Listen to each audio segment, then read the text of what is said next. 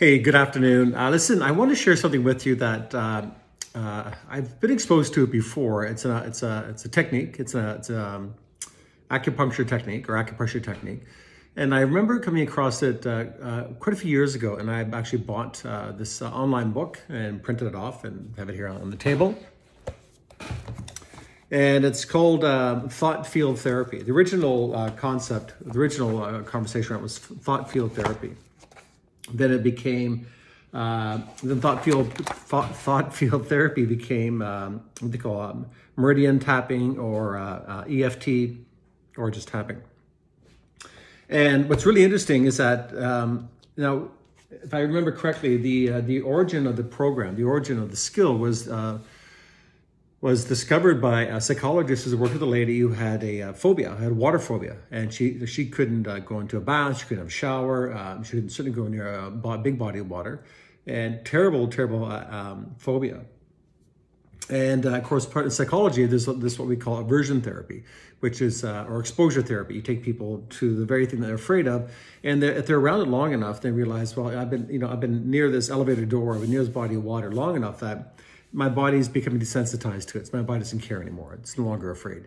Well, it wasn't working for this lady, and it really doesn't work for a lot of people, actually. But when he was talking to her, what she had talked about, what she was noticing, was that, she had mentioned that she got this, feeling in her stomach, right? I feel sick to my stomach when I'm around water. And this therapist actually knew that there was a meridian point under the eye that actually was a Chinese acupuncture point for the stomach. So what he had to do, he had her tap underneath her eye while she was around the water.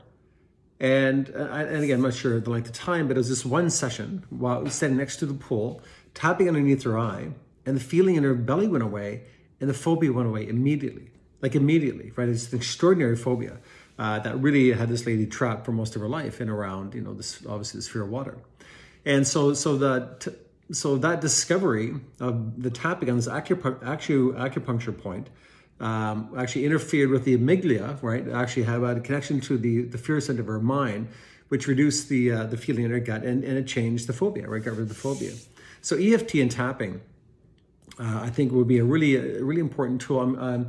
I have a couple of books here on it, and I'm going through. It's not super complicated, but I want to understand more of it. But I think it really has beautiful application to the I Am project. I think it's a beautiful tool that we can use, and it's so simple, because really what we're looking for is simple solutions.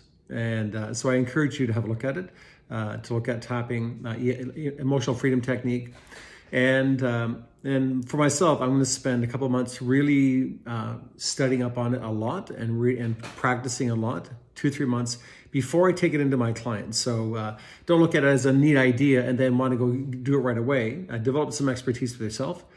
Go through your own experience of it. And again, I would recommend 20 to 30 sessions on your own, even before you think about taking it to somebody. But I think it's a really great tool, and I think it's something worthwhile exploring. So anyhow, guys, let me know your thoughts, and I'd love to hear your feedback on it, and I hope you have a beautiful day.